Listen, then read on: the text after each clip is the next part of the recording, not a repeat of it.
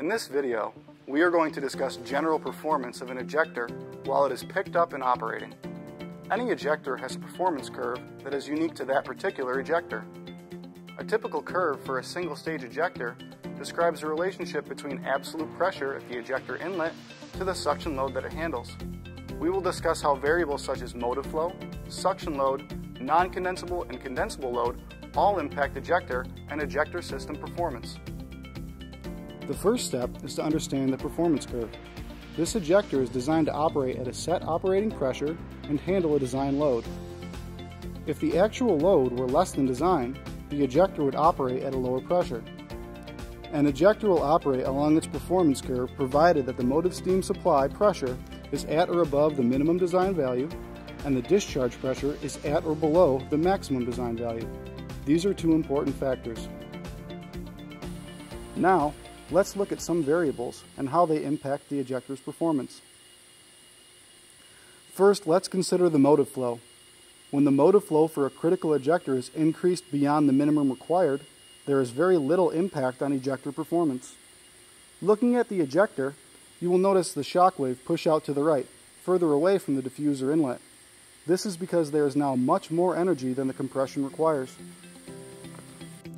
If you look at the performance curve for this ejector, you will see the operating point on the curve remains in the same place as motive pressure is increased.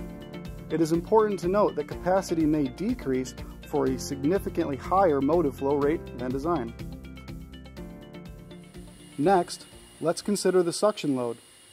When the suction load is decreased, the suction pressure also decreases accordingly. Let's take a look at our values.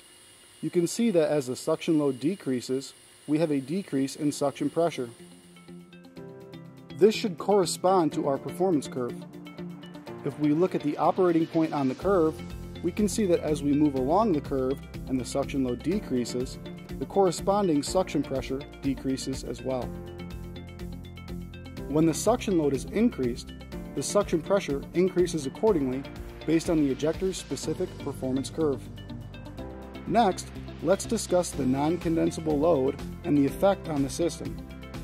On a multi-stage system, it is very important to consider not only the effect on the first ejector, but the downstream equipment as well. If the non-condensable load is increased, this will add to every ejector. This can significantly impact the performance on the last stage ejector because it is typically a smaller size. The added non-condensable load to this last stage ejector will cause this ejector to ride up its performance curve, which we now know will increase the suction pressure as a result. The suction pressure for this ejector is directly tied to the discharge pressure on the ejector upstream. The discharge pressure for the upstream ejector will increase accordingly. This above design discharge pressure will cause a break of all upstream ejectors and will significantly degrade the system's suction pressure. Let's consider the condensable load. When condensable load is increased above design, there are two different scenarios that can occur in a multi-stage system. In the first scenario, the downstream condenser can handle the extra duty without causing the ejector's back pressure to increase above design. There are a number of reasons why it can handle the extra duty, including a higher than design water flow, lower than design cooling water, and no condenser fouling. In this case, the increased condensable load will only cause the first stage ejector to ride up its performance curve and the suction pressure to increase accordingly. The second scenario is when the downstream condenser cannot handle the extra duty. This then causes the ejector's back pressure to increase above design. In this case, the first stage ejector breaks down and suction pressure is significantly increased. As you evaluate the performance of your unit and the variables that can impact performance, the best tool for preventing and diagnosing vacuum system problems is proper instrumentation. Graham suggests pressure and temperature readings at all process and utility connections as highlighted here.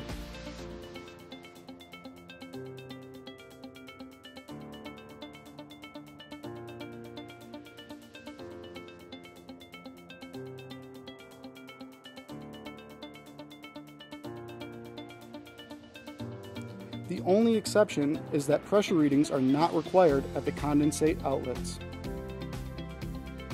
For dry and saturated motive steam applications, it is very important to assure very high quality steam at the ejector motive inlets. To accomplish this, Graham recommends a cyclonic coalescing separator as close to the ejector as possible. We have discussed the general performance of an ejector, the performance curve, and the effect that variables have on the ejector and ejector system performance. For additional technical questions concerning your ejector or ejector system, please contact Graham directly.